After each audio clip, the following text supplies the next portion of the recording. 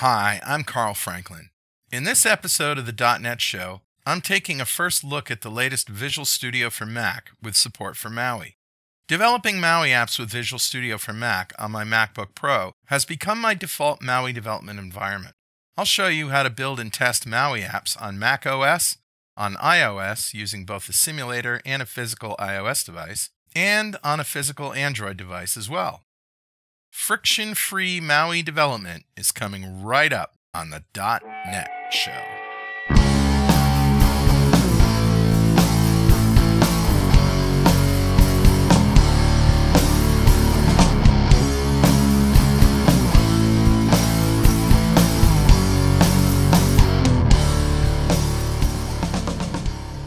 So let me tell you about my MacBook. It's a MacBook Pro. I got it last year. It's an Apple M1 Max chip. I got 32 gigs of RAM, and I'm using macOS Monterey, and I know that there is a new version that has just come out, but that's okay. I'm going to stick with what works.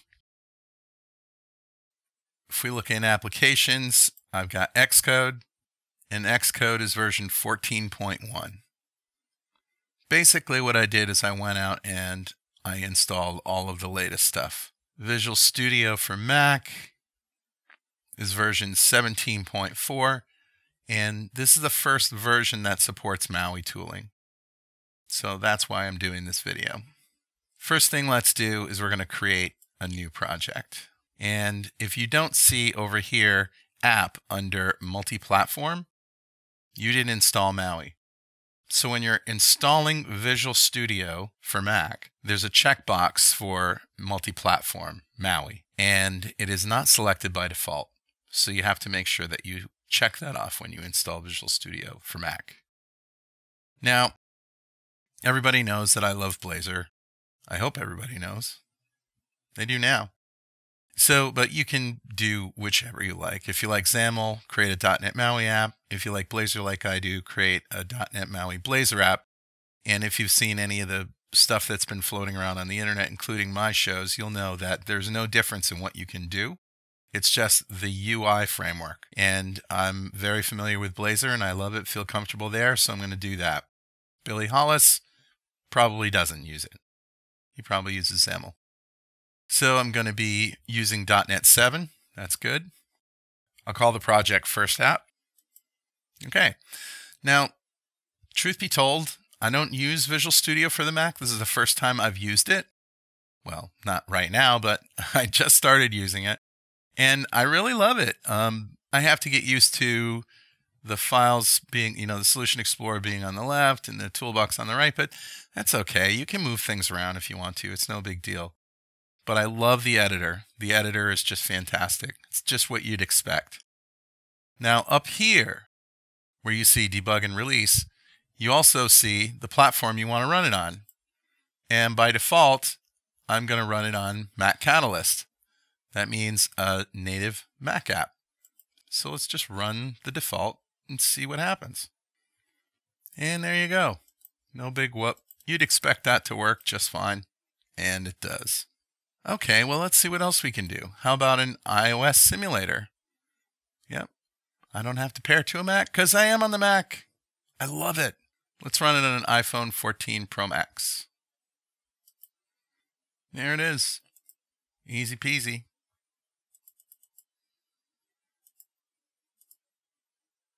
Okay, well, what about Android? I'm going to go ahead and connect my Android device with my USB port. And I'm showing this with an app called AnyMirror. What we're going to do is select my Samsung. I didn't have to install any USB driver or anything. Just found it. And now I can run it. Let's pull up my phone and see what happens. Well, that's my app. Now I'm using my fingers to pull down the menu, the counter, click the counter. Yeah. That works great. Okay, now what about an iPhone? Well, I found out the hard way that right out of the box, I can't just plug in my iPhone and have it work. You have to provision it. It's free, but you do have to go through a process. If you go to this URL, addiphone.the.netshow.com, That's a shortcut that brings you here. Free provisioning for Xamarin iOS apps. Now, I know that this is Xamarin, however, it still works. So when you follow these instructions, you basically have to make sure that your Apple ID is in Xcode. And then you have to also set a couple of things in Xcode. And then you can try it out in Xcode. And once it works in Xcode, then it's going to work in Visual Studio. But you should read this and go through it and follow the steps. Okay? So now I've used a USB cable to connect my iPhone to the Mac. And now what I have to do is just select my iOS device and run it. And here we go. That looks familiar. Now I'm running this on my iPhone. I love that. Never have I had such a seamless experience building MAUI or Xamarin apps for iOS than with Visual Studio for Mac. It's just great. So if you've been following the .NET show, you know I've created MAUI apps and I have them in GitHub repos. So let's clone one of those repos and see if we can load it up and run it in all these places. So this is the last repo that I did on the .NET show. It's part 3 of building a mobile podcast client app in MAUI Blazor. And I'm going to copy my HTTPS URL right there. I'm going to pull up Terminal and go to my projects folder. Take a look. First app is the only one there. And I'll say git clone and then paste that git URL. Now back in Visual Studio, I can say File, Open, or you could clone the repository, whatever you want to do. There it is right there, MAUI DNR1 SLN. All right, Mac Catalyst is the default. Let's run it. Now remember, I created this in Visual Studio 2022 on a Windows machine, and I pushed it to my repo. So there you have it. It's that time of year again. People forgive and report the bird on Wednesday. That is so cool. Yeah, it's going to be really fun. And there you go. Mac Catalyst. All right, let's try, what shall we try next? An iPad. Looks like my app. Let's try another one here. Yeah. This episode, that's happening when it's cold. Yeah, you definitely look like you could be out chopping trees and... Okay, now I'll plug in my iPhone again. Select Carl's iPhone. And away we go. Ah, got some weirdness there. I guess I didn't check that UI when I checked it in last. And finally, my Android phone. All right, so we'll select my Samsung. Okay, this looks promising. Let's go down to one we haven't listened to yet. And try that. Want to get 7 streaming services for the price of the grocery store was yet? Sounds good. So, obviously, this works. And that was my main concern. But I really didn't get into Visual Studio for Mac much. It just works the way you expect it to work.